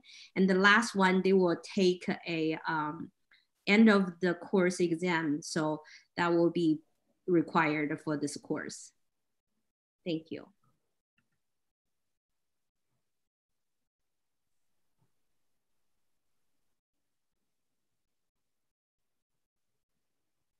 All right, Andrew. Sorry, I realized I was speaking away and I hadn't unmuted yet. The research course, which happens in the second year of the program, is a realization of the skills that are developed in the AP seminar class and an application of the content that is learned in the additional AP classes that students are taking who are part of the AP capstone program. The key element of the advanced placement research class is independent research. Those of you that have been around a number of years may recall senior seminar that we used to do, in which students were able to pick a topic that they are passionate about and that comes from their interests, and then pursue that topic in a deep fashion. This is similar to that, with a focus on research, and a focus on research that's done using the tools and the methods of the discipline that research is done in. So whereas an AP seminar, they're really honing their writing skills and their analysis skills and their ability to synthesize a variety of information, they're taking those skills then and applying it and doing original research. I was lucky that a number of years ago, 6 years ago, I was able to teach the AP research course in its pilot year. And I just wanted to share with you some of the examples of research projects that students conducted during that year. We had one student who looked at a variety of models that were being used in refugee camps to educate the children in those camps. And based upon comparing those models, developed a new one she was able to share with a local nonprofit that she was working with as a potential approach for education of children in refugee camps.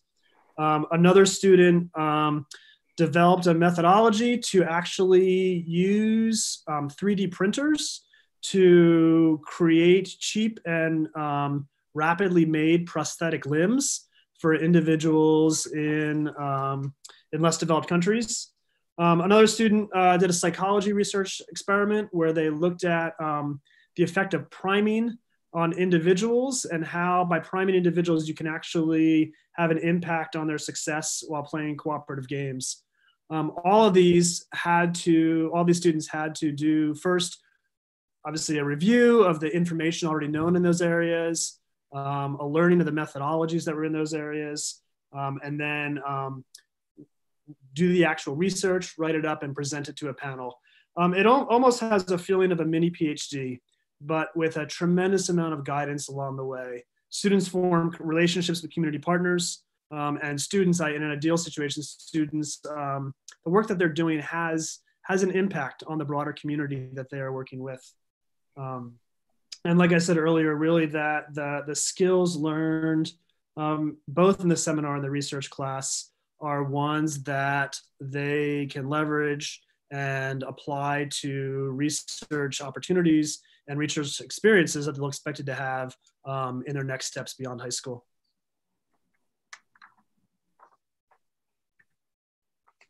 All right, so I'm going to talk a little bit about money.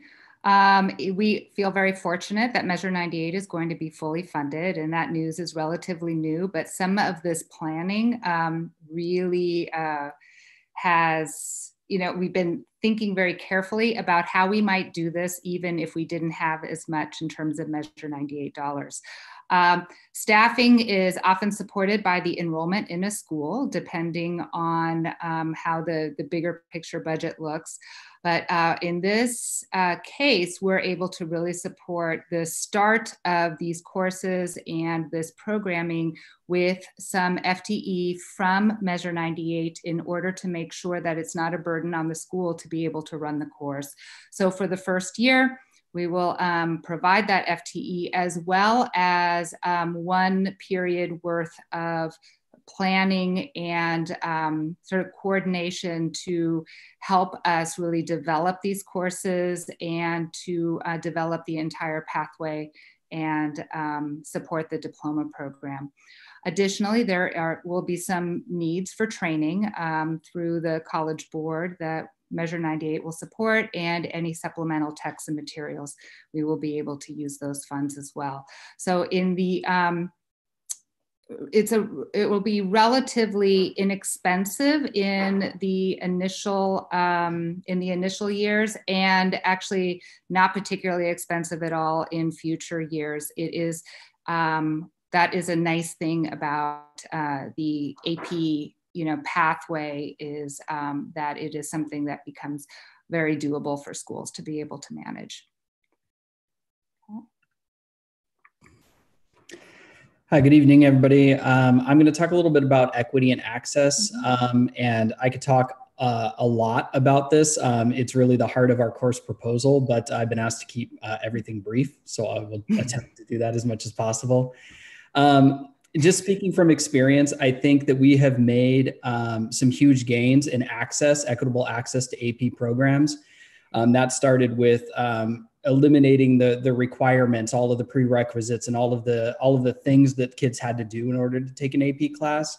And we decided that a student wishing to take the challenge is all the prerequisite that was needed for an AP class. The issue still remains, though, that a lot of our that we don't see the diversity in our AP classes oftentimes because students don't see themselves as an AP student. The thing I love about the capstone as I'm learning about what it looks like is that these classes offer exploration and offer a lot of opportunity for students to look at things that they're interested in, and doesn't necessarily tie it down to one particular content level. So a student doesn't need to see themselves as an advanced science student or an advanced math student. They could see themselves as somebody who is interested in research and interested in their own topics and learn how to do that. A student that's taking these classes, they build the skills, and more importantly to me though, they build the confidence to see themselves in spaces that are often seen as white spaces and upper class spaces. And then they can find confidence and success in that and be able to continue along that path. Of course, graduating students is not really the goal. Graduating students who are prepared for opportunities in the future, that's the goal. And then the capstone offers a jump start into that. Students who are students who finish the capstone are better prepared for college. They're able to do the rigorous research required in a 4-year university quicker than their peers. And so really preparing students through graduation into post-secondary, if that's where they want to go. And so really it goes on and on and on, but really the foundation for equity is there. All right, so we're happy to answer any questions that you may have. And well, we were pretty quick and concise. Nice job, team. Excellent, thank you. Can we close the sharing, and then I can see the crew? Thank you very much. Thank you guys for that presentation. And I really was listening, Greg, but that refrigerator is just pretty darn awesome behind you. Just saying. Okay, Director Strado, you have anything you would like to say or ask? Great presentation. I don't have any questions. Thank you. Excellent. Director Perez? Yeah, I echo what Director Strado said. That was an awesome presentation. Thank you so much. Excellent. Director Benaloga. Yes, thank you, Chair Ford. I thank you for the presentation. It's very exciting to see this brought to our district. I just had two questions. I noticed that it says that the seminar is the prerequisite to the research. So does that mean that if we have a senior that maybe didn't think they could do it, are they not able to do both of those their senior year? They can do the concurrent enrollment. They can do it at the same time. Okay, excellent. Thank you. And then has there been any, again, I appreciate your thoughts, Greg, that a lot of times we're talking about kids that don't see themselves in this space. Has there been thought to how we're going to work with and talk to and encourage, you know, maybe even 8th, 9th, and 10th graders to get involved in this and letting their families know about this opportunity? Yeah, Andrew and I have spent a lot of time talking about that, and Andrew's done a great job talking with the counseling department too, because it's the marketing aspect of it. Yeah. Because that's our job to help students see themselves in that space, and that's definitely on our mind. As soon as we go through the course proposal, the way that we present this to our students and our community will definitely be one of equitable access. And I appreciate the work that Andrew's done on that. All right, excellent. Thank you, and thank you again for the presentation. Excellent. Director McVeigh. I have a couple questions. Does this replace the AP Honors program, or it's in addition to for a diploma? Yes, before with the AP program, the students would take however many AP classes that they wanted in whatever content area they were interested in, but it is only really recently that they've developed out a diploma program kind of similar to what IB does. So this is sort of an expansion of the program that has already been in place. Anything I'm missing from the team that you want to add to that? I would just piggyback on there. This does not replace the North Clackamas Honors Diploma. It's in addition to. Correct. Okay. Will there be any weighting changes in grades? So is the APA the same as a non-APA? We're currently, you know, any weighting changes that happen would be for any course such as in an IB or AP. So that this particular program is not changing any weighting stuff. Okay. And then the last part, when we talk about if kids aren't pathed correctly, almost in 5th grade, so they go in middle school knowing what math they need to take so they can get into freshman algebra, then they're not allowed entry into AP courses by the time they don't have enough to get into those required classes. So back to what Greg, you were saying earlier, are we eliminating all those requirements to get into AP classes or just into these new courses being presented tonight? It had, I think historically in a lot of places, I'm not necessarily talking about North Clackamas, it's been really common for AP courses like maybe AP Lit and Comp or AP Psychology or whatever it happens to be, that a student has to have a certain grade in a class or a student has had to take something. And those put up barriers. Because we're deciding what a student is or is not capable of when we do that. So it has not been our practice to put barriers up for some time. And that has been changing in a lot of places in the country.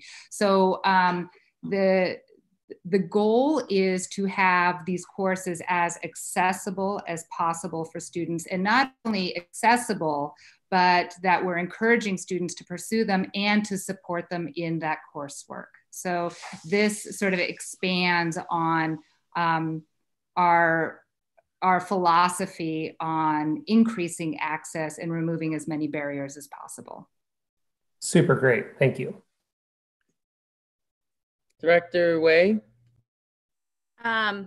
Thank you again for the presentation. I am just so happy and excited to see this new addition to courses for our students. And I really thank Andrew in particular for a lot of the examples that you brought about, you know, how some of the previous students have really been able to you know, apply just so many things to the real world. And I would love to look back, you know, 5-10 years from now and say, a North Clackamas student took this class and now they were able to find the cure for cancer, or, you know, they were able to find, right, they were able to create an invention because of the coursework that they took in our school district. So that makes me happy and proud as a school board member to see that we are making some really significant ways to help all students in various social economic situations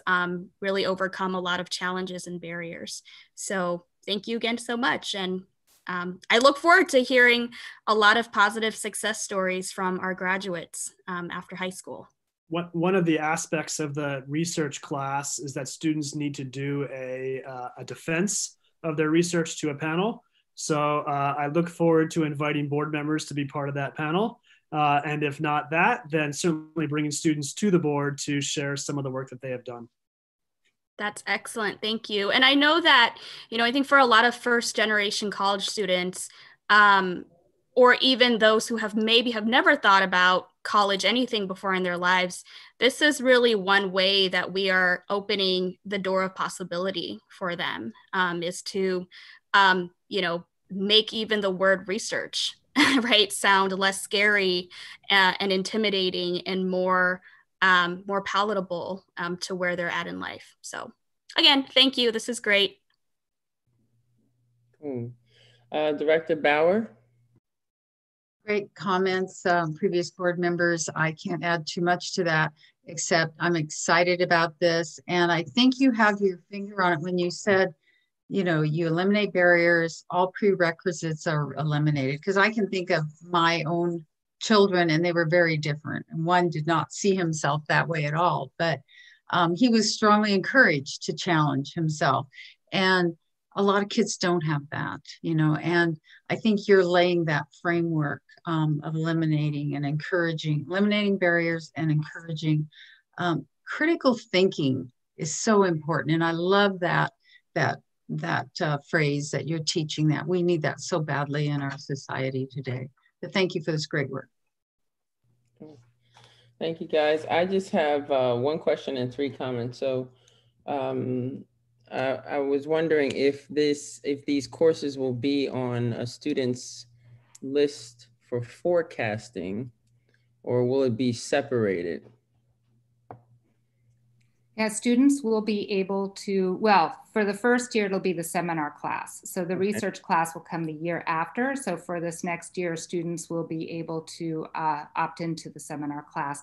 We'll need to do some educating of students of what this is, as well as teachers and counselors. There's been conversation with staff already about these courses, but the real job is to helping students to understand what they are, what that course can do for them, and give them the opportunity to opt in. Cool. And then my other my comments are 2 things. So we talked a lot about access and equity, which I totally appreciate, but I definitely think there needs to be some I guess, learning and education opportunities for family to understand how this contributes to a college scholarship in a way, that it potentially becomes college dollars, and really helping them equate the dollars to the course may be a helpful way for people to opt in faster. If I see that early, maybe then I understand it earlier, but not just telling a kid like this may help you in college, like giving them concrete dollars. Like, this is the credit hour cost, this course just took away this cost, and making it really kind of concrete for them. So that was one thought I had. And the other thought I had is, some of the committees I sit on, we talk to, there's a lot of push right now for collaborating across and cross-pollinating systems. And so we all know K through 12 systems have some work to do, but they're better. And then you get to college and it's this whole new system. And I heard the comment made that, you know, preparing kids for school. But one of the things that we're really pushing is colleges preparing for kids, because it's a wrong way to think that a kid should be ready for college. They should be ready for them. In particular, with the pandemic happening, they're going to be a different kid. And so with that, I encourage you, if you have access to universities around here, whatever you guys are doing, push it to them so they know what's coming and they can prepare for them, versus setting up a 17-year-old, 18-year-old to just be ready for life. That's all I have. Appreciate you guys. Great presentation. Really appreciate all the work that you guys are doing over there. It's exciting to have this new addition in our district. Just makes us that much better. Thank you guys. Great. Thank you so much. Yeah. Next on our agenda is policy revisions. Miss Tiffany. I'm here tonight. Good evening, everybody. Thank you for the consent agenda approval earlier tonight on policies. I'm bringing forward to you tonight 2 policies for discussion. These are discussion only tonight at this point, and are scheduled to come back for action at your next board meeting in January. These 2 policies are related to the passage in 2019 of Senate Bill 155. This is a bill that we've referenced a few times and is a bill specifically focused on increasing protections for students and enhanced requirements for school districts related to sexual misconduct and sexual abuse. So these 2 policies specifically have more explicit direction to school districts, and Senate Bill 155 gave us more explicit direction about how we handle allegations of misconduct by adults, particularly of a sexual nature. The 2 policies specifically address that all charges resulting in disciplinary action shall be considered a permanent part of a certified educator's personnel file. This is in response, of course, to what could be said as decades or a history in educational institutions of disciplinary actions not making it all the way into personnel files. And then there's no institutional knowledge or history of those. Also, the policy discusses how the school district releases personnel records when releases or requests are received. This is all in that realm of making sure that if someone has been a perpetrator, I guess one could say, of sexual misconduct or sexual child abuse, and they're an educator, that could never be brushed under the rug. Okay, so these are the 2 policies. I am here to answer any questions should you have them. Excellent. I can see you all. So if you have a question, just go ahead and you can either raise your hand or blurt it out. I'll acknowledge you and then we'll move forward. Oh, Director Bauer. I just had one quick question. So does this policy also help prevent hiring of new employees with past? I need to dig into the policy a little bit. Only in so much as that there is a requirement that we as a school district check with the previous employers. And now the previous employers are compelled to respond in the state employer. I mean, of course, this is a state law, but they are compelled to respond to any educational provider within 20 days to us. So there are some pieces in that regard. I'd probably have to look to Mark. I'm not positive that it's this particular policy. Yeah, I didn't see it. I didn't think I saw it here, but I wondered if it was and I missed it. It kind of alludes to it when it speaks of there to be an exchange of information between a school district and say TSPC or ODE, because they might be investigating someone. And they have the ability, and that's in the policy, one of the 2 policies, to retrieve that information from that school district. That information will be used in a database that we're currently using, and that's all part of Senate Bill 155 that we have to refer to to see if there's anyone that we're wanting to hire that's under investigation or has had some substantiated claim against them for sexual misconduct or sexual child abuse. Great. Thank you. Yeah. Thanks, Mark. Any other questions or discussion needed? Well, seeing none, you guys did a great job. Clearly, it's so clear. No one has questions. Thank you, Tiffany. We'll be back. Thanks. We'll come back January to have this as an action item, January 14th to be exact. Next on our list is OSBA elections. Superintendent Utterback is our presenter. Yep, I'll bring us home tonight with 2 action agenda items. The first is the Oregon School Boards Association annual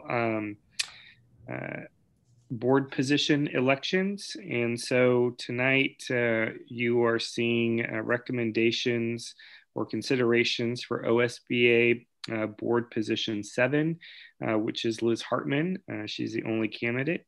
OSBA position 8, which is Lieber Ford, also the only candidate. And then one resolution tonight, and that is the adoption of the proposed 2021-22 OSBA legislative priorities and principles. I would recommend that we do 3 separate motions on each of those items. Excellent. So we'll start with the first one, which is regarding position 7. Is it region 7 or position? Region 7, right? Position 7. Position 7, okay. OSBA board, do I hear a motion? This way, I make a motion to adopt the OSBA position number 7 for Liz Hartman. McVeigh, second. And properly moved in second. Any discussion? Okay, seeing none, we'll do a roundabout vote. Director Vey, with the way. Oh, me, sorry. Director Way, yeah, sorry. I was okay. My B's and W's mixed up. It's okay. McWay, that could be a combination there. Yeah, it is. You just made a whole new board member. Aye. Way. Okay, Director McVeigh. Aye. Director Benaloga. Oops. Aye. Director Bauer. Aye. Director Perez. Aye. And Director Schrader. Aye. Okay, our second one is for position 8. Do I hear a motion? McVeigh, I recommend Lieber Ford for OSBA board position 8. Bauer, second. Ah, I beat you. Go ahead. Probably moved by McVeigh, seconded by Bauer. Any discussion needed? Thank you. Yes. Echoing Director Bauer, I just want to thank Chair Ford for, again, stepping up and leading our district and our community in so many ways, including this new role. So thank you. Appreciate that. Cool, let's do a vote. Director Schrader. Aye. Director Perez. Aye. Director Bauer. Aye. Director Benaloga. Aye. Director McVeigh. Aye. And Director Way. Aye. Excellent. And then the resolution. This is Bauer. I move to approve Resolution 1 to adopt the proposed 2021-22 OSBA legislative priorities and principles. So you know we're getting late. We're all It's time to go to bed. Yeah. I want to start a revolution. I support that. Do we have a second? Second. Excellent. Properly moved in second. Any needed discussion? Me. Okay. Let's vote. Director Schrader. Aye. Director Perez. Aye. Director Bauer. Aye. Director Benaloga. Aye. Director McVeigh. Aye. Director Way. Aye. And I'm also aye. I don't think I voted on the last 2. Sorry, Sandra. My bad. All right, moving into So, point of order, do you want those to be abstentions? No, they're both ayes. Thank you. Thank you. I just realized that when I got to the third one. Okay, next agenda item and the final one is our superintendent evaluation processes as an action item. Superintendent Utterback. Yes, you saw the timeline and the process at your last board meeting. Superintendent's recommendation is to adopt the evaluation process for the superintendent's evaluation. Open the floor for a motion. Bauer, I move to adopt the evaluation process for the superintendent's evaluation. McVeigh, second. Oh, sorry, Stephen, you take it. Been properly moved by Director Bauer and seconded by Director Schradel. Any discussion needed? We have done this so many times. Okay, Director Schradel, how do you vote? Aye. Director Perez? Aye. Director Bauer? Aye. Director Benaloga? Aye. Director McVeigh? Aye. Director Way? Aye. And I am aye because it's Groundhog Day. We have voted on that so many times. All right, that is it. It is 8:36, 1 minute after the hour of when we were supposed to adjourn. And before we go, you guys be kind to each other, be kind to yourself. And remember, community is everything. We do this together, we win together. All right, y'all, we're adjourned. See you next time. Gina. Yeah. Your background, every time I look at you, it's the like Honey, I Shrunk the Kids. Like you're inside of a Christmas. Well, good. I'm glad I made you chuckle. It is. I just can't stop smiling every time I see it. I love that background. Oh,